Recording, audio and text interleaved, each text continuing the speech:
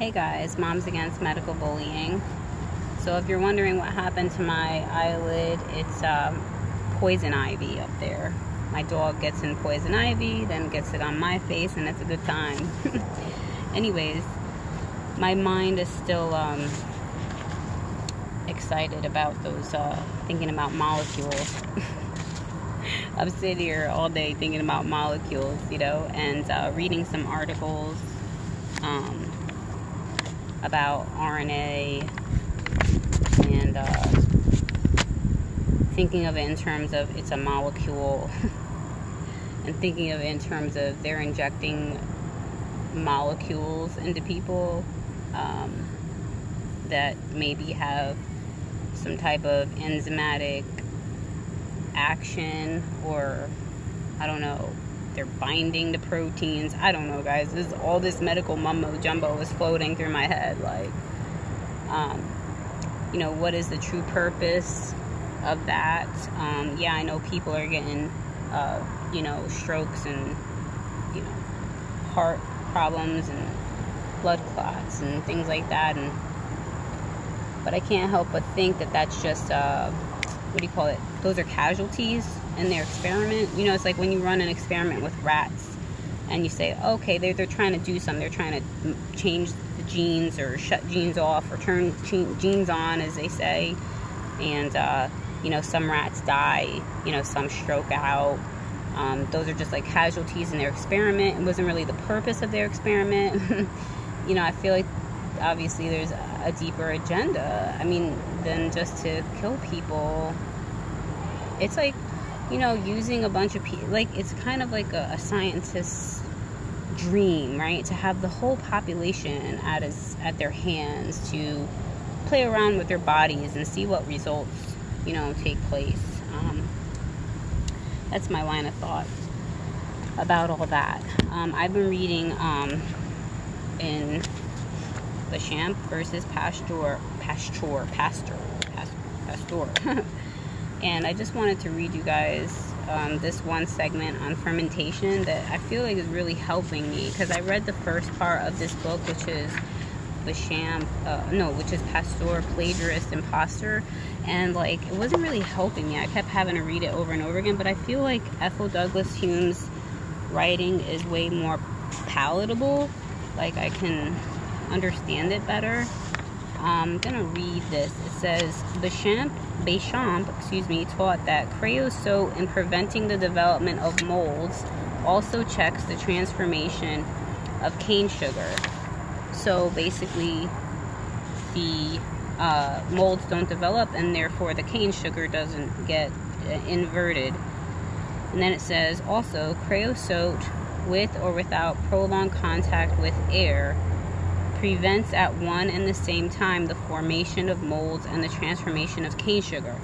But from observation, it appears that once the molds are formed, creosote does not prevent their action. Drawing more conclusions from the effects of different salts, he stated, the influence of saline solutions is variable, not only according to the sort or kind of salt, but moreover according to the degree of saturation and neutrality of these salts. The salts that prevent the transformation of cane sugar into glucose or grape sugar are generally the salts reputed to be antiseptic. In all cases, a certain minimum temperature is necessary for the transformation to take place.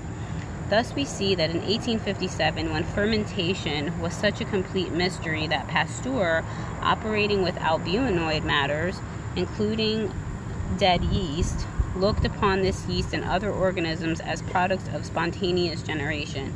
Bechamp had dispelled all uncertainty on the subject. To summarize, Bechamp taught that 1. Cane sugar was a proximate principle unalterable by solution in water. So, yeah, just water alone doesn't alter the cane sugar.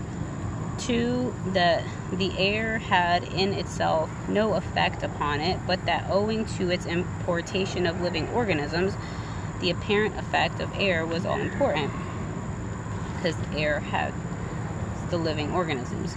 3, that these organisms, insoluble themselves, brought about the process of fermentation by means of the acids they generated. These acids were regarded as soluble ferments. Okay, and 4, that the way to prevent the invasion of organisms in the sugared solution was by first slightly creosating the medium, but if the organisms had appeared before creosate was added, he showed that its subsequent addition would have no power to arrest their development and the consequent inversion of the sugar.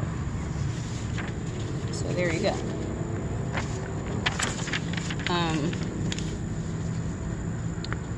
So yeah, I'm gonna go on to read. I'm on chapter 5, but I just wanted to share that. Well, and then she made a little chart here, the difference, like Bechamp versus Pasteur. It says, who proved fermentation in a chemical medium to be due to airborne living organisms, Bechamp or Pasteur? I'm excited to get to the part of how Pasteur took it to the level of saying that these microorganisms cause disease. But she said here, 1857, Pasteur experimented with lactic fermentation. His experiment with ferment obtained from a medium of sugar, chalk, casein, or fibrin and gluten, and sown in yeast broth, in which sugar had been dissolved with the addition of chalk. Conclusions. A lactic ferment takes birth spontaneously, so he believed it was all spontaneous, as easily as beer yeast in the body of the albuminoid liquid furnished by the soluble part of the yeast. I don't understand any of this. The lactic ferment is a living being, though this conclusion is among an order of things that cannot be irrefutably demonstrated. So Pasteur felt like it couldn't be demonstrated, and Bechamp demonstrated that there was living organisms that caused this fermentation to take place. So I'm going to continue and read and hopefully get a better understanding of everything. I just wanted to share that. All right, everybody. Bye.